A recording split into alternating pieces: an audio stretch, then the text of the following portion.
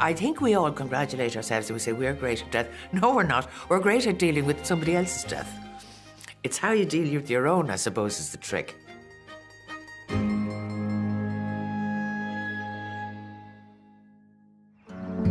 I guess I know a couple of things. I know where I'll be buried.